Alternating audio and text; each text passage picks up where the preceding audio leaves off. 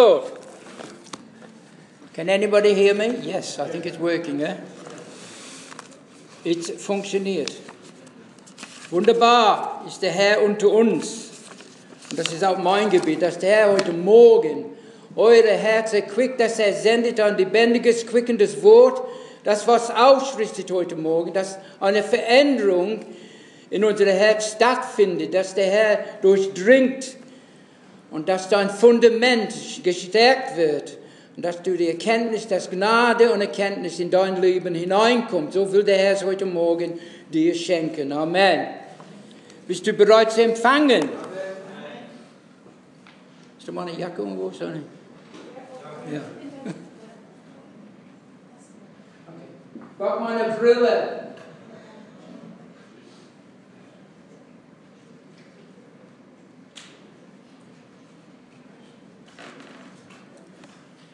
Wunderbar.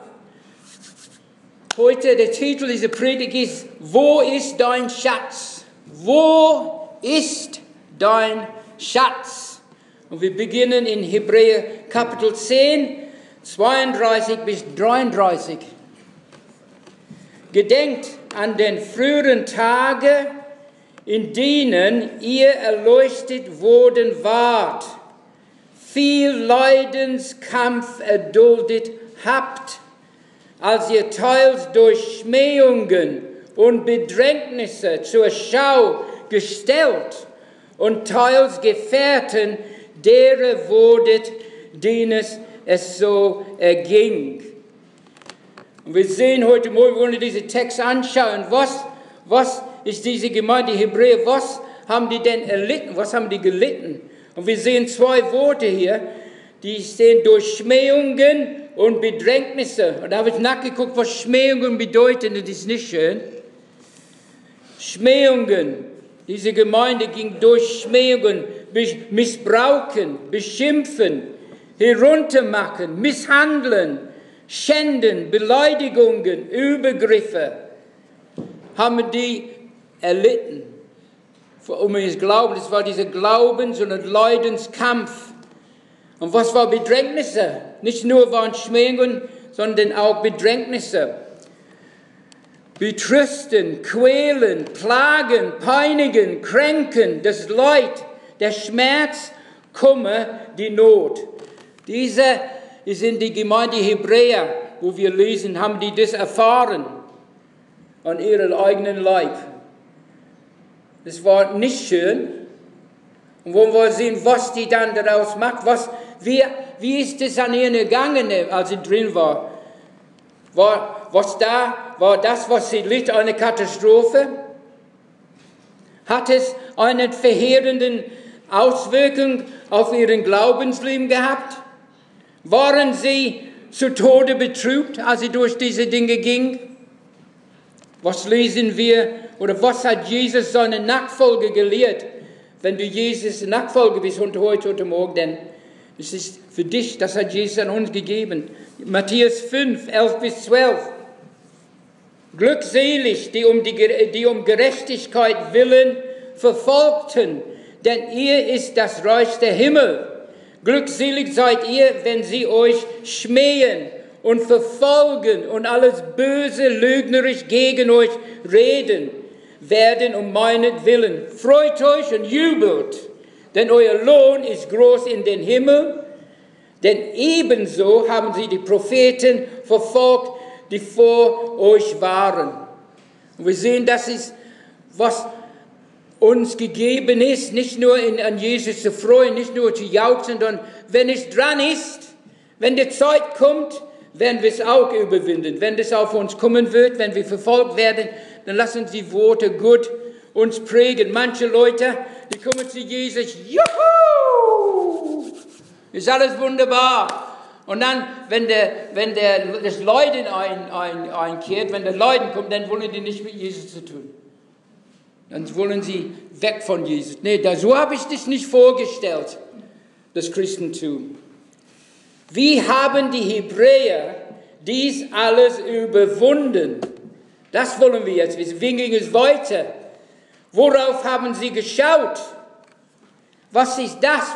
Was war drin in ihr Leben? Was war runter. Was war dieses Fundament, worauf die besteht?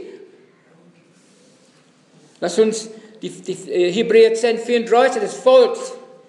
Denn ihr habt sowohl mit den Gefangenen gelitten, als auch den Raub eurer Güter mit Freuden aufgenommen, da ihr wisst, dass ihr für euch selbst einen besseren und bleibenden Besitz habt.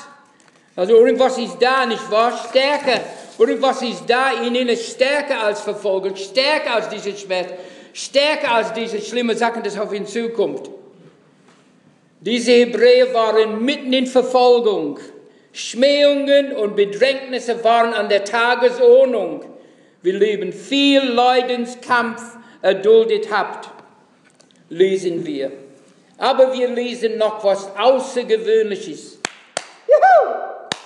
Auch den Raub eurer Güter mit Freuden aufgenommen. Auch den Raub eurer Güter mit Freuden aufgenommen, da ihr wisst, dass ihr für euch selbst einen besseren und bleibenden Besitz habt. Also war ist was drin.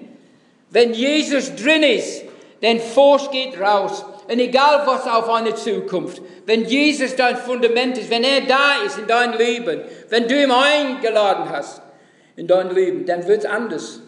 Wenn es kommt, jetzt ist nicht so weit. Schlimme Verfolgung haben wir noch nicht. Aber es kann kommen. Liebe Geschwister, es kann kommen. Und wir wollen bereit sein. Wir wollen nicht sagen, oh nee, ich gehe nicht in diese Kirche. Nee, der Hafen, das sind die Geheimpolizei und sonst was, und die schleppen ins Gefängnis. Wir wollen dazu stehen. Und wenn es dran ist, wenn der Herr es für uns angeordnet hat, dass wir Verfolgung leiden, dann werden wir durchgehen in seine Kraft. Dann werden wir diese Beispiele sehen. Und es ist nicht umsonst, glaube ich, dass nach der Kapitel 10 von Hebräer, wo es gerade von dieser Verfolgung, es gibt um den die Glaubens für uns, die Glaubensbeispiele. Nicht umsonst sind die da.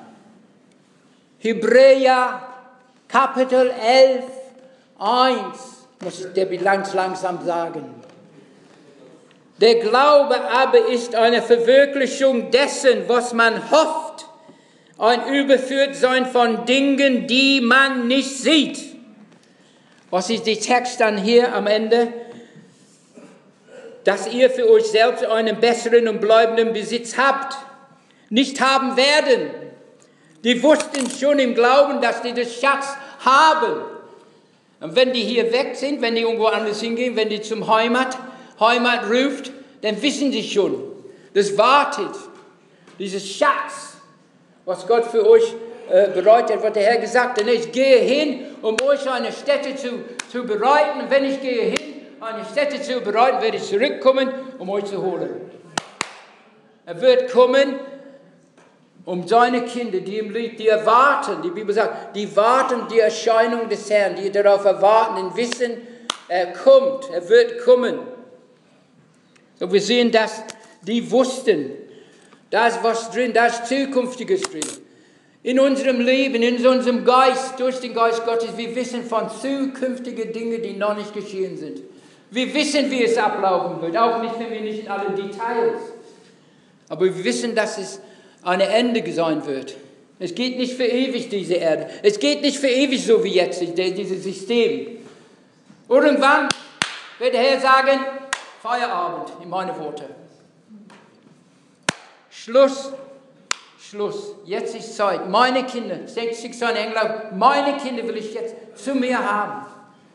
Und alle, die auf ihn warten, alle diese Hoffnungen, die trägen, die werden das auch erleben. Trotz Verfolgung und der Raub ihrer Güter wussten sie, dass sie einen besseren und bleibenden Besitz haben. Lass uns das einfach in unser Herz hineinkommen. Nicht haben werden, die hoffen nicht, dass wird es gut sein, wenn ich sterbe, wird es gut sein? Wie wird es denn sein? Lies in dein Bibel, wenn du das wissen willst. Wenn du wissen willst, wie es ausgeht, dann lies in Gottes Wort. Und da wirst du feststellen und erkennen, es wird gut werden. Es wird für die Gesegneten des Herrn gut. Gute Zeiten. Wir haben jetzt gute Zeiten, aber nachher sind super gute Zeiten. Himmlische Zeiten, herrliche Zeiten, wunderbar. Darauf arbeiten wir jetzt. Das ist unser Ziel hin. Unser Ziel ist ganz klar und deutlich. Wir laufen nicht durch Nebel. Wir sagen nicht was, wie, wann, wo, weshalb, wozu. Sondern wir wissen ganz klar, der Glaube, den der Herr uns gegeben hat, das ist der Kompass, kannst du beinahe sagen. Der Kompass, der richtet immer eine Richtung, das ist himmelwärts. Der göttliche Kompass in dein Leben, wenn du auf den Herrn vertraut, wird dich immer himmelwärts zeigen. Immer himmelwärts. Amen? Hast du diese Hoffnung? Das ist die Frage jetzt heute Morgen. Hast du diese Hoffnung? Hast du diesen Schatz gefunden? Denn diese Hoffnung oder unsere Hoffnung ruht auf einen Schatz. Wir glauben nicht jetzt an irgendwas. Wir sind nicht jetzt, gibt es so eine Sekte, die heißt Wissenschaft. Und die wissen nicht, it's all in the mind, sagen die. So ist alles in deinen Gedanken. Aber unser Glaube ist in unserem Herz. Und unser Glaube ist vom Geist Gottes bezeugt worden. Das, was wir wissen, hat uns der Geist Gottes gegeben. Das, was wir wissen, hat uns der Geist Gottes gegeben. Wir haben es nicht gelernt. Wir gehen nicht zu den Schulen, lernen das. Sondern wir sind in den Schule des Heiligen Geistes. Wir sind in seiner Schule. Und er lehrt uns, er zeigt uns, er weist uns den Weg. Er zeigt uns das Zukünftige und Dinge, was noch passieren wird. Wir werden nicht überrascht, wenn Dinge einbrechen, wenn die ganze Welt hier ihre Geld und ihre Sachen, Finanzen, wenn das alles zusammenkracht, werden wir gar nicht überrascht sein. Wir werden nicht überrascht sein.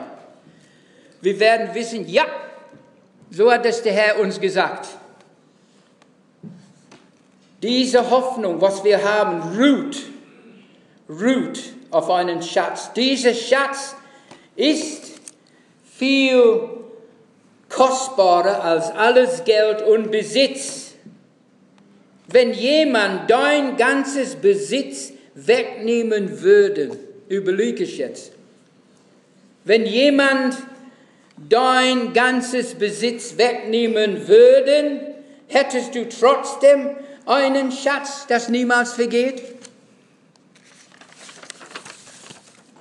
Matthäus Kapitel 6, 19 bis 21. Sammelt euch nicht Schätze auf der Erde, wo Motte und Fraß zerstören und wo Diebe durchgraben und stehlen. Sammelt euch aber Schätze im Himmel, wo weder Motte noch Fraß zerstören und wo Diebe nicht durchgraben noch stehlen. Denn wo dein Schatz ist, da wird auch dein Herz sein. Alles ist vergänglich. Alles, was wir haben, liebe Geschwister, wenn du auch viel Güter hast, auch wenn du ein schönes Auto hast und ein schönes Haus und alles Erdenkliche, überleg dir, darum geht es heute, dass wenn das von dir weggenommen würde, hast du immer noch was. Hast du was anderes, was Zukünftiges, was Himmlisches, was Göttliches. Hast du in dein Herz eine lebendige Hoffnung, die du sagen kannst, okay, so wie die Hebräer, mit Freuden haben die Raub ihre Güter hingenommen. Mit Freuden. Hängen wir an Reichtum, hängen wir an Dinge, hängen wir an Sachen, die unser Leben schön macht. Dagegen ist nichts. Dagegen ist nichts zu sagen, was wir haben, wer gearbeitet hat und diese Dinge bekommt, ist auch schön. Aber hängt unser Herz daran. Sagen wir nicht, das ohne meinen Kaffee geht nicht. Ich weiß, ihr mag das nicht. Ohne meinen Tee geht es nicht. Ihr versteht, wo ich hin will, ne? Hängt dein Herz, was hängt dein Herz dran? An irgendwas, da ist die Prüfung heute angesagt. Denn wo dein Schatz ist, da wird auch dein Herz sein. Wo ist dein Schatz? Heute Morgen, meine liebe Schwester und Bruder, hast du den echten und wahrhaftigen Schatz gefunden? Ist was für dich eine höhere Stellungswert als irdische Güter? Ist was anderes, was noch besser ist oder höher ist? Was kostbar ist, was keiner wegnehmen kann?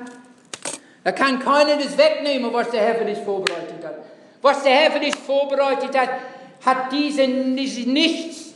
Das ist ein dunkler Schatten, was wir hier haben. Aber was kommen wird, ist so wunderbar, auch nur davon zu lesen in Gottes Wort, wenn du in Offenbarung guckst. Was da für uns, was wir empfangen würden, was da vor uns liegt. Wir kämpfen jetzt, wir gehen hin, wir marschieren diese Richtung jetzt. Wir nähern den End. Die Endzeit ist bald da. Es ist nicht mehr Zeit, nicht mehr viel Zeit. Der Herr sagt, er werde die Zeit, die Endzeit noch schneller in Bewegung setzen, dass es schneller geht. Da kommt noch auf uns was zu, liebe Geschwister. Ich will euch bereiten, dass du nicht sagst, na, so was habe ich mir nicht vorgestellt. Dass das Christen, ne, das ist schlimm. Die schleppen in Gefängnis und die nehmen ihre Sachen weg. Die stehlen ihre ganzen Autos, ihre ganzen Mercedes und alles. Aber was lesen wir in Hebräer? Das haben die genau getan. Die haben alles weggenommen. Die haben ihre Sachen gestohlen. Aber was haben die? Die haben was Besseres. Wir haben was Besseres. Lass die doch nehmen. Egal. Hallo? Lass die doch nehmen, die ganzen Sachen, was wir haben. Mein Perserteppich. Nee, ich habe keine. Ich verkaufe es vorher. Weißt du, was ich meine jetzt, Geschwister? Wo ist dein Schatz? Hast du den echten Schatz, diesen echten und wahrhaftigen Schatz gefunden?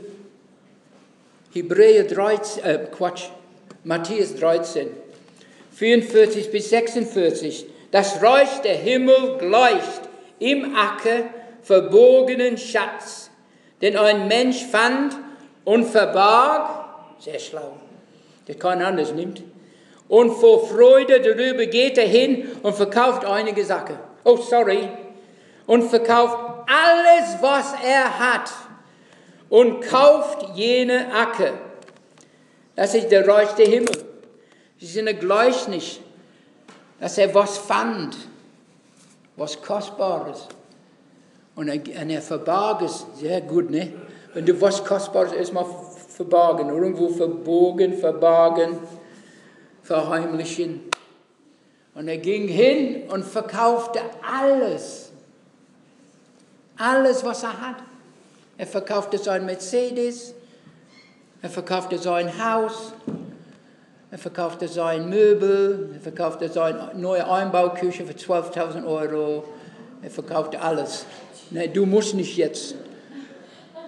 Ich lese von diesem, was hier geschrieben steht, was der Herr schreibt, was das ist. Das meint, der Herr meint, das, was wir haben, ist nichts wert. Ist nicht wert. Auch wenn wir viel haben. Es kann so in einer Stunde vergehen. Es kann von uns weggenommen. Wie unsicher ist diese Finanzwelt, ne? Ihr VW, ne? Zum Beispiel. Ne? Ja, der Kurs, der war so oben, ne? Der Kurs, der war so hoch, fast in den Himmel war der Kurs. Und dann, als diese rauskam,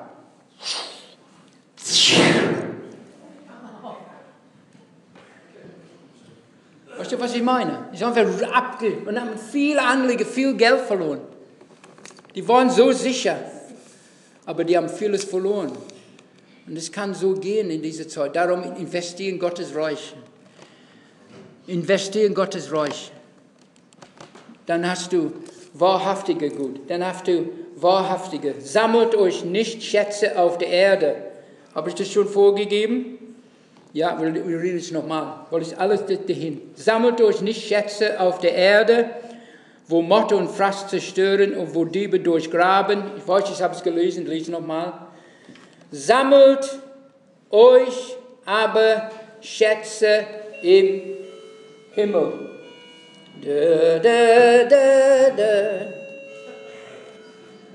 Kirche hat um 11 gebunden, es ist 1. Okay. Hast du diesen Schatz? Was sagt der Herr? Ja, wir haben gehört. Das nimmt bestimmt das auf. Nein, okay.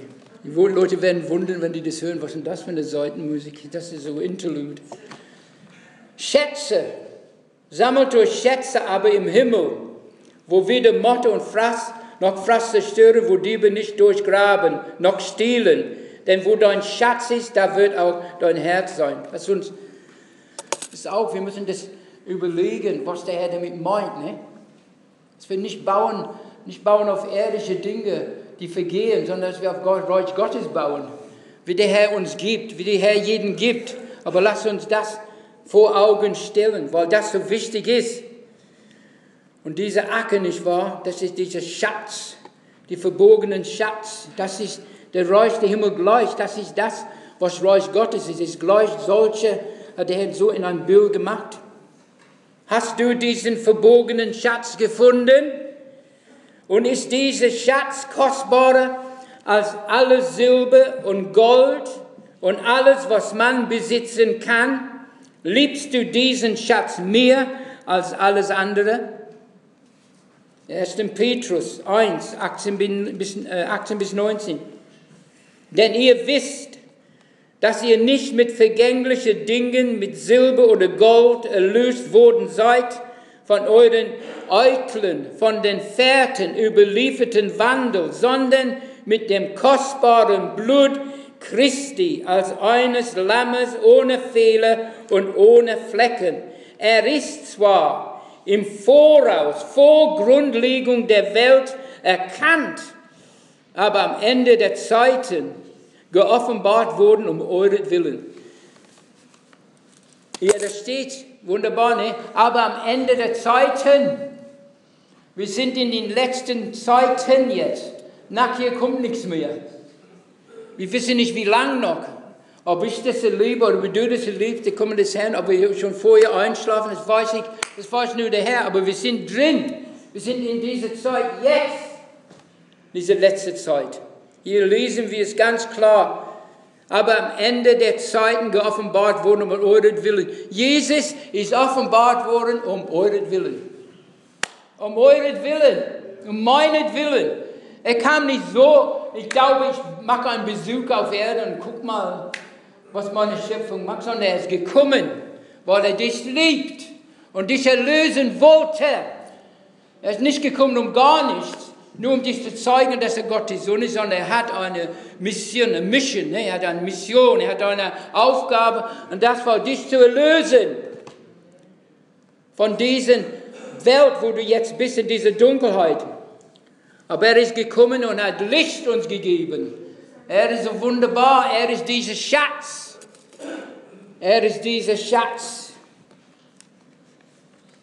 Und wir wollen das bekennen und zum Herzen nehmen. Der Herr ist geoffenbart um meinetwillen. Der Herr ist geoffenbart um euretwillen. Er kam für dich, weil er dich liebte. Er kam, um dich zu retten. Er kam, um mit dir Gemeinschaft zu haben. Er ist 100% interessiert an deinem Leben. Er will Gemeinschaft. Er will nicht, dass du von der Weite, von der Ferne Jesus so betrachtest. Ja, er war ein guter Mann, ja und so und alles. Sondern er will in deinem Leben sein. Er will der Basis, er will der Fundament oder das Fundament, das neue Fundament, in das neues Leben, das Gott uns gibt, will er der Herr sein. Und er will sich auch offenbaren. Nicht die Jünger, nachdem er im Garten Gethsemane, wo die Soldaten ihn nahmen, gefangen, die sind alle weggerannt, steht das Wort. Die haben ihn von der Ferne geguckt. Die haben Jesus von der Ferne. Aber wir wollen nicht von der Ferne, sondern wir wollen ganz nah. Herr, sei in mein Haus. Sei mir ganz nah, Herr. Tagtäglich. Kann ohne Jesus nicht leben. Ohne Gott. Wie haben wir vorher gelebt? Wie haben wir vorher, als wir Gott nicht kannten? Kannst du daran denken? Wenn ich daran denke, ich denke, uiuiui, das war nicht gut. Ohne Gott zu leben war nicht gut. Es war sehr gefährlich. Und ich bin froh, dass der Herr mich daraus gerettet hat. Meine Frau ist auch uns aus der Finsternis errettet hat. Er hat uns genommen an der Hand und hat uns rausgenommen. Er hat aus der Finsternis, aus der Dunkelheit in das Reich seines lieben Sohnes hineingetan. Amen.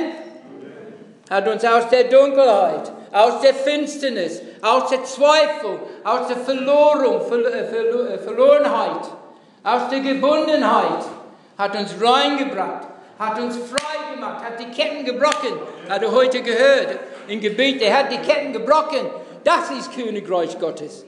Das ist der Reich des Herrn, das ist der Reich des Himmels, wenn er in unser Leben hineinkommt. Nicht von ferne, manche folgen Jesus nur von ferne.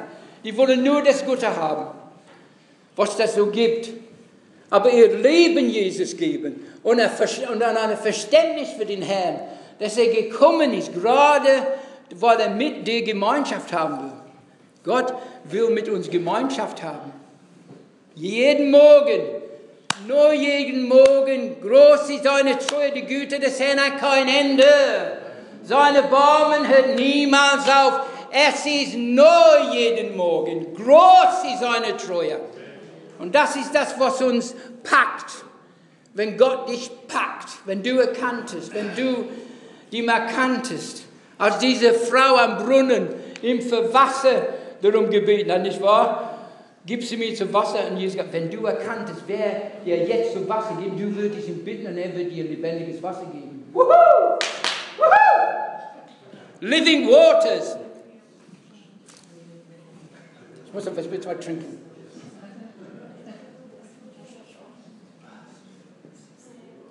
Okay, ich bin noch da, ist okay.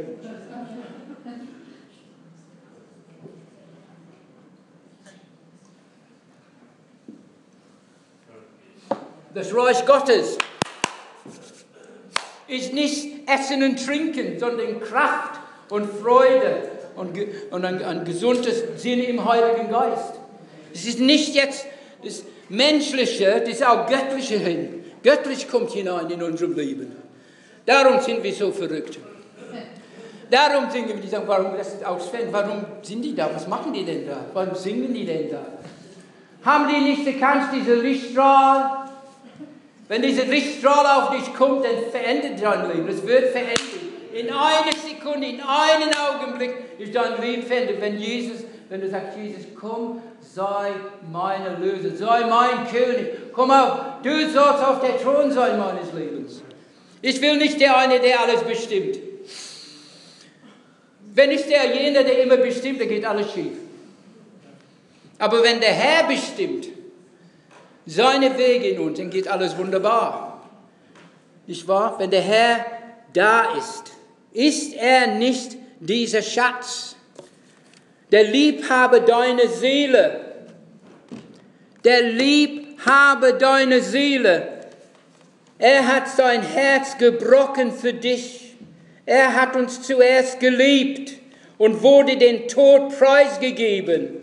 Wollen wir nicht auch unsere Liebe ihm entgegenbringen? Und ist es nicht ein wunderbarer, diese Anbetung, das Beginnen, wenn wir im Haus Gottes kommen? Wenn wir das Himmel, wenn es offen wird für uns, die ganze Himmel, da sind die ganzen Engel und all die heiligen Leute, die Gott ist da, die rühmen nun, ohne aufzuhören, wird sein Name erhoben, ohne aufzuhören. Das Herz ist voll. Und was in der Herz voll ist, kommt über den Mund. Wenn es, ja, bin ich Leute, ja, manchmal. Leider. Aber der Frucht unserer Lippen, ne, das soll zu Gott sein. Zur Ehre, ihm rühmen und ihm preisen. Nicht wahr? Wir wollen das tun, wir wollen uns verändern lassen. Liebe Geschwister, wir können uns nicht selber verändern. Das geht nicht. Wir müssen den Herzchirurg, genau. Wir müssen ihn dran lassen. Er tut nicht jetzt einfach über deinen Wille. Gott tut nicht über deinen Wille hin, sondern er bittet. Er bittet, kann ich dein Leben verändern? Und du sagst, ja! Andreas, ist okay. Wenn Gott dich anspricht, wenn der Herr reinkommt und steht da und spricht zu dir, yes, Sir! Und gleich sofort, ohne Zögern. Aber es ist auch, gerade an einer Stelle, als der Herr auferstanden worden ist, der ist an einem Ort und die Jünger sollen da hingehen zu ihm und ihn treffen da. Und es stand, einige, die haben ihn angeguckt, die haben ihn gesehen, einige haben aber, die waren unsicher. Einige haben ihn sofort auf die Knie dem Herrn angewendet und einige die waren noch ganz so sicher. Aber wir wollen an der Seite, die sicher sind. Wir wollen an der Seite, der Herr ist mein König und mein Gott, mein Erlöser, mein Retter. In mir drin, in mir wohnt. Amen. Ist nicht außerhalb. Gott ist nicht außerhalb. Und wenn er ist, dann ist es, weil du ihn nicht drin lässt. Du musst ihn drin lassen. Sonst bleibt er außerhalb für dich. Aber er will Gemeinschaft. Er will uns nah sein. Er will dir nah sein. Er will mit dir reden. Wenn du in dein Kämmerlein gehst, will er mit dir sprechen. Nicht wahr? Weil er dich lieb hat. Er liebe deine Seele. Wunderbarer Jesus. Matthäus 10. Was erwartet der Herr? Matthäus 10, 37 bis 39. Wer Vater oder Mutter mehr liebt als mich, ist meine nicht würdig. Und wer sein Sohn oder Tochter mehr liebt als mich, ist meine nicht würdig. Und wer nicht sein Kreuz aufnimmt und mir nachfolgt, ist meine nicht würdig. So, wir sehen, dass der Herr, die uns ganz will, er will unsere Ganze, er will unsere Kinder. Wir bringen unsere Kinder zu ihm. Wie oft in der Nachfolge, weiß ich noch, wo ich noch ein bisschen jünger war als jetzt, und die Kinder ein bisschen jünger war als jetzt. Und ich bin zur Arbeit und die gehen alle zur Schule. Was für eine Gedanke, was für eine Anfechtung kam. Da könnte was passieren, jetzt könnte sowas und so und alle so eine Dinge. Aber Herr, du bist in der Lage, meine Kinder aufzupassen. Du bist in der Lage, meine Kinder aufzupassen. Ich kann nicht da und da sein. 5 Kinder in 5 verschiedenen Orten. Aber der Herr ist gegenwärtig überall. Und er passt auf und er verheißt, dass die Kinder der Gerechten, die haben auch einen Schatz, die werden auch behütet. Das steht in den Psalmen. Die Kinder der Gerechten werden bewahrt. Wir werden bewahrt als Erwachsene. Wie viel mehr unsere Kinder werden bewahrt? Wie viel mehr, wenn wir ihm vertrauen und nicht nachgeben. Gebe die Angst nicht nach. Wenn die Angst kommt, gebe es nicht nach. Sag, denn bekenne es. Der Herr ist mein Fels. Der ist der Fels meiner Kinder, der Burg meiner Kinder, der Retter meiner Kinder. Er kann machen, was er will. Er kann. Und das ist diese Furcht, die Dinge, die noch in unserem Leben hineinkommen, in unsere Gedanken. Das sind Dinge, die kommen. Aber wir müssen die gleich, away with you. Der Herr ist mein Burg. Der Herr kann meine Kinder retten und bewahren. Es ist in sein Wort. Wir müssen immer den Herrn die Verheißungen ihm darbringen. Was in sein Wort steht. Lesen im Psalmen und in den Sprüchen. Was er über den Kindern sagt, nicht? Dass er kann bewahren. Er kann behüten. Fürchte dich nicht. Ich habe dich erlöst. Ich habe dich bei deinem Namen gerufen und du bist mein. Aber auch die Kinder sind sein. Die Kinder sind geheiligt. Auch, das ist wunderbar in Gottes Wort. Auch wenn eine gläubige Frau einen ungläubigen Mann hat, ist der Mann geheiligt in dieser Ehe. Und die Kinder auch. Und umgekehrt drum. Das ist so. Weil wir wissen nicht, ob der Mann zu Glauben kommt oder die Frau. Aber der Herr weiß. Und wenn er sagt, die sind geheiligt in ihm, dann ist es gut. Er hat seine Augen auf die Familien. Er hat die Augen auf die Fremdlinge zu uns kommen. Der Herr segne die Fremdlinge von Syrien und von Iran und von Irak und von England. Amen. And for everywhere. And the other ones. Ne? Und die anderen auch. So, wir lesen das, was wir gelesen haben jetzt, dass der Herr das so sieht, so in sein Wort uns kund werden. Er hat gesagt, wer Vater oder Mutter mehr liebt als mich, ist meine nicht würdig. Und wer seinen Sohn oder Tochter mehr liebt als mich, ist meine nicht würdig. Wir müssen sehen, dass unser Herz ungeteilt, der Herr will, und dass wir ein ungeteiltes Herz auf ihm haben. Nicht sagen, ja, ich liebe dich, Herr, aber ich liebe auch meine Kinder auch. Wie mache ich jetzt? Ja, Herr, du bist mein Gott und du sorgst um meine Kinder. Ich befehle meine Kinder in deine Hände, Herr. Danke, dass du wunderbar was machst. Das ist der Glaube, liebe Geschwister, gezählt. Und das sind die Sachen, die wir mit zu kämpfen haben und auch dem Herrn bringen. Wir wollen den Herrn mit ungeteiltem Herzen dienen. Und wenn wir andere Sachen, der unser Herz gefangen nimmt, dann müssen wir das Herrn geben. Den Herrn alles geben. Amen? Das so will der Herr es. Ich habe es nicht ausgedacht, das ist wirklich aus der Bibel. Ihr könnt mir wirklich glauben. Der Herr hat alles gegeben. Und er will von seinen Kindern, dass sie auch in der Nachfolge ihre Treue zu ihm auch beweisen. Wir können leuchten ganz einfach sagen, ja, ich habe dich lieb, Herr. Und dann gehst du raus und mach dein Ding. Dann mach dein eigenes Ding. Der Herr ist doch, nur wenn ich drin bin in der Gemeinde, ist wunderbar mit euch, Kinder Gottes. Und wenn du draußen gehst, ich mach mein Ding. Nee, ich gehe mal saufen vielleicht heute oder ich mach mal ich gehe zu XXL-Restaurant und bestelle mir ein 5,5 Kilo Wiener Schnitzel und hau mir das rein, bis ich beinahe tot bin. Verstehst du? Das ist die Welt. Das ist die Welt und ihre Verlockungen, die wir mit zu kämpfen haben. Wenn du aber in dem Herrn bleibst und in sein Wort und sein Wort in dir bleibst, da kommen die Dinge, die kommen Anfechtungen. Wir werden alle angefochten. Keiner ist davon befreit, hatten wir von Sven heute Morgen. Keiner. Aber durch den alles überwinden wir weit. Durch der uns geliebt hat. Der dich liebt. Und weil er dich liebt und es weiß, kannst du überwinden. Durch ihn, durch seine Kraft. Und du wirst immer mehr. Wir sind mehr als Überwinder. Du bist mehr als Überwinder.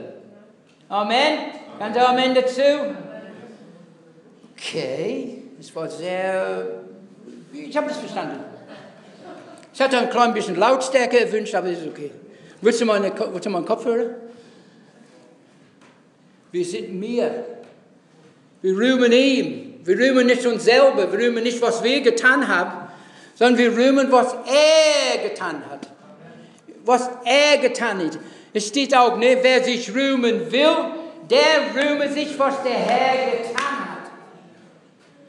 Wir sagen, ich war gut und ich war fleißig und ich habe meine Bibel gelesen, ich habe fleißig gebetet. Herr, sagt er, hallo? Wer hat durch dich gebetet? Wer hat dir die Kraft gegeben, dass du beten kannst? Wer hat dich erlöst? Wer hat dir... Gott hat uns von seinem Geist gegeben, steht geschrieben. Er hat uns von seinem Geist gegeben, in uns.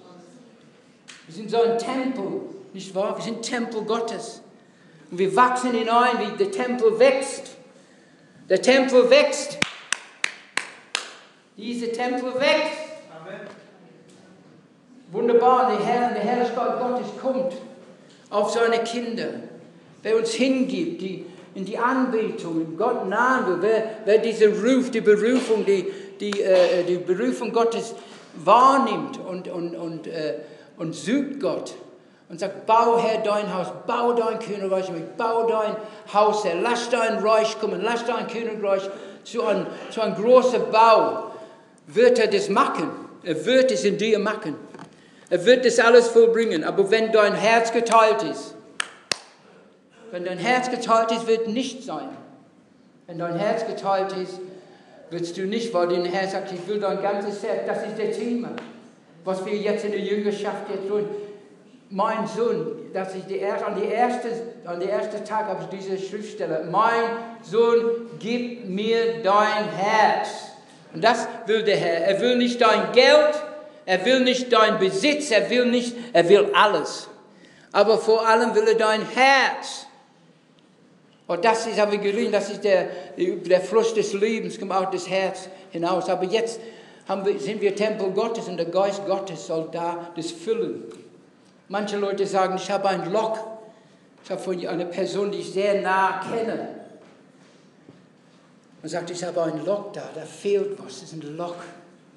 Und da kann nur Jesus das erfüllen. Kann nur Jesus das Leben erfüllen. Und dann erhält uns Stabilität, stabil in unserem Leben. Fürchte dich nicht. Don't be afraid, ne? In Philipper. Fürchte dich nicht für gar nichts. Gar nichts. Das ist wunderbar. Weißt du das, wie schön das ist, wenn du dich gar nicht fürchten musst? Du wachst auf morgens. This is the day that the Lord has made. I'm going to rejoice and be glad in Him.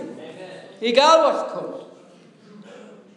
Wer gibt die Verheißung? Ist meine eigene Verheißung da geschrieben oder ist es Gottes? Gottes Wort. Die Gedanken Gottes. Das ist die Gedanken Gottes hier drin. Für uns geschrieben. Seine Gedanken schon los. Alles, was so geschieht, alles, wie Gott denkt, wie er an uns denkt, wie er über uns denkt. Aber jetzt haben wir diese Verbindung, erst haben wir nur das Wort. Und jetzt ist der Geist Gottes in unserem Leben gekommen. Jetzt haben wir die Verbindung. Jetzt sind wir mit dem Herrn.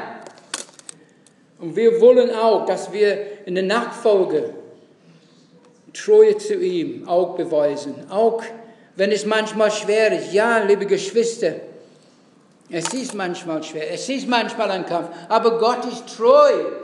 Treu ist der euch berufen hat in die Gemeinschaft seines Sohnes. Er wird es auch tun. Wir verlassen auf ihn, verlass es auf den Herrn von ganzem Herzen und nicht auf deinen Verstand. Bekenne dem Herrn in all deinen Wegen, bekenne ihn. Alles, was du tust, alles, die Schule, was immer du tust, bekenne dem Herrn. Bring es ihm hinein. Letzten Sonntag, meine Schwester, das war ein wunderbares Zeugnis. Sie hat das ihm gegeben. Das ist das andere Job, da was sie tun sollte, das war zu viel für ihr. Und sie war aufrecht und sagte, Herr, ich schaff's nicht. Das ist mir zu viel. Und was hat der Herr getan? Prompt hat er das verändert, die Situation. Und jemand kam und ich habe eine andere Stelle genommen. Er tut das. Er hört auf seine Kinder. Er hört, wenn wir zu ihm rufen. Er hört auf dich. Es ist nicht alles in der Luft. Er sagt nicht, wenn du sagst, ich habe Herr gebetet, aber er hat nicht gehört. Nein, das stimmt gar nicht. Er hört die Gebete seiner Kinder. Er ist nicht taub. Er geht nicht weg in Urlaub zu Mars. Er bleibt hier unter seinen Kindern. Bring ihm immer deine Anliegen, Kinder Gottes. Bring es vor ihm, was dich bewegt, was dich traurig macht, was ihm auch, was du Freudiges hast. Bring es dem Herrn. Alles. Wir kommen zur letzten Stelle jetzt. Wuhu! 2. Korinther 4, 6 bis 7. Wir sehen diesen Schatz.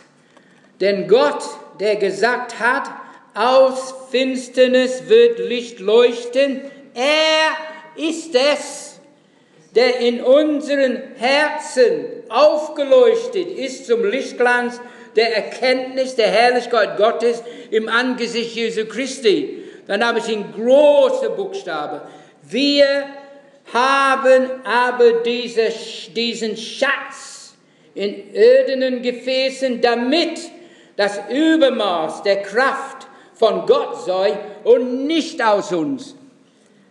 Manche Leute, erstmal das Jesus ist es. Der lustig, der ist der Schatz. Jesus ist dein Schatz. Ist Jesus dein Schatz? Amen, unser Schatz. Ich kann nicht irgendwo anders gehen. Ich kann nicht eine Religion. Wir haben keine Religion jetzt, eine Religionsgemeinschaft. Wir üben Religion. Langweilig. Wir rühmen den Herrn, wir rühmen ihn, er ist unser Schatz. Aber es gibt Leute, die rühmen sich selber auch bei religiösen Gemeinschaften. Die rühmen nicht ihm und geben ihm nicht die Ehre, die ihm gebührt. Die rühmen Werken, die rühmen irgendwelche Dinge, dass die machen und machen wollen und gemacht haben. Und die sagen, waren wir nicht gut? Wir sind da hingegangen und waren wir nicht großartig? Wir wollen sagen, Herr, du bist großartig. Jesus, du bist großartig. Der Anfang und Vollender deines Glaubens. Er hat in dir das gute Werk begonnen und wird es auch vollenden. Glaubst du das? Amen?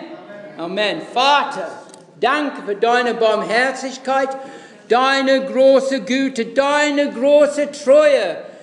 Danke, Jesus, dass den Weg für uns markiert ist, den Weg, den wir lang gehen wollen. Das ist von der göttlichen Maß, der göttlichen Wegbeschreibung her. Danke, dass du uns an der Hand nimmst in allen Situationen. Wenn wir auf dich schauen, Herr, wir wollen auf dich schauen und glauben, Herr. Du tust es, Herr. Du bist treu, Herr. Keiner wie du, Herr, der so treu ist. Und daran halten wir fest. Das ist unsere lebendige Hoffnung, daran wir festhalten. In Jesu Namen, der Herr segne euch. Der Herr stärke euch, ermutige euch. Der Herr lasst dich aufsteigen in seine Kenntnis, in seine Gnade. Der Herr gibt dir neue Gnade, jeden Morgen neu. Er ist bei euch und er wird euch nicht verlassen noch versäumen. Niemals. In Jesu Namen. Amen. Amen.